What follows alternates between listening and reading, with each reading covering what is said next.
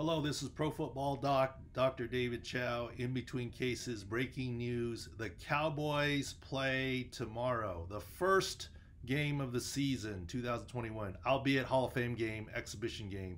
And the Cowboys have their share of injuries.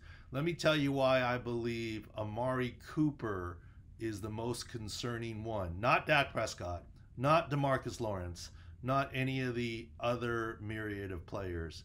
Go to profootballdoc.com to see the Cowboys breakdown. But here's why I'm most concerned about Amari Cooper.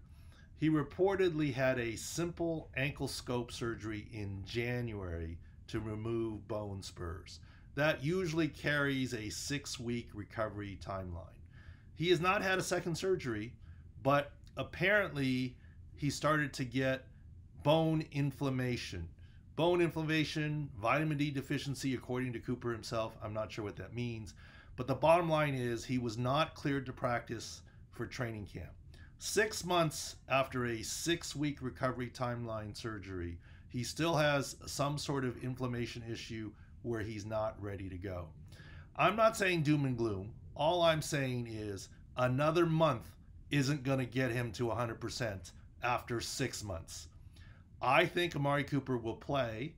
I think Amari Cooper will need to play through whatever inflammation that he has, ankle issue that he has. I think he'll play at less than 100%, which is why Amari Cooper and his injury bears watching most of all.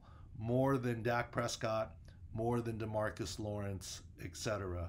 More to come on those athletes. Go to profootballdoc.com. Welcome back to the 2021 NFL season.